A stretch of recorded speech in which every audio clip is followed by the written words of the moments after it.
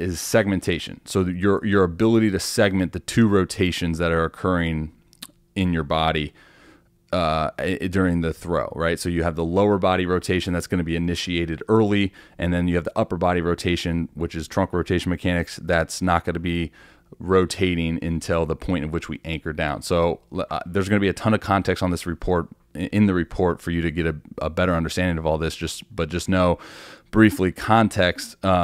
We want to initiate hip rotation. It's obviously different for everyone. You're an ankle eversion guy, so it's going to be perceived that you're going to initiate hip rotation a little bit later.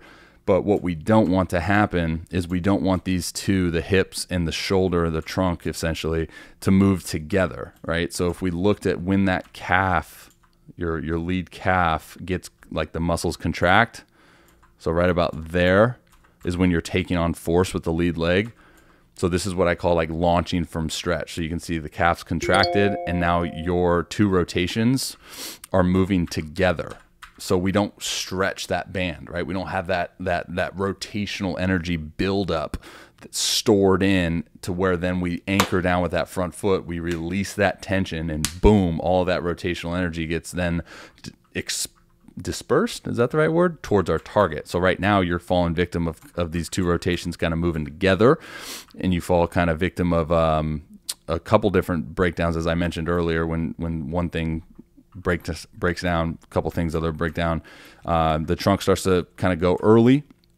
All right, and now the arm's going to kind of just push its way into release rather than being pulled into release. And this is a whole component that I talk about in terms of creating arm speed. Arm speed is created by an excess amount of rotational energy. So if we just look at this still shot here of Doolittle, like, this is that launching from stretch, right? So he anchors down, his trunk's neutral, he's still into retraction while his hips are into rotation.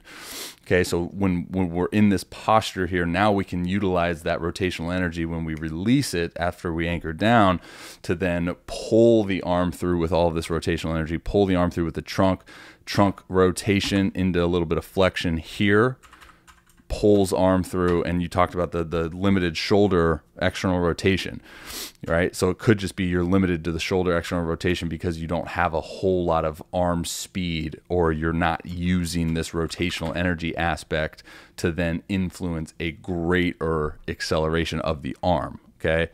Because you're, like I said, the trunk goes early, so now you're kind of pushing it into release, early launch, chest behind the lead knee, like you said, trail leg hip flexion, as well. So, all right, dudes, Robby Rowe here. Thank you for watching that video. If you're interested in booking your own mechanical analysis, you can click that link right there. Also tell you a little bit about the service and what it entails. Hit that link right there. Subscribe, please. You can also check out that video right there, which is related to the video that you just watched, if you want to get some more context on that. All right, guys. Much love. God bless. Till next time. See ya. Strike 3! You're out!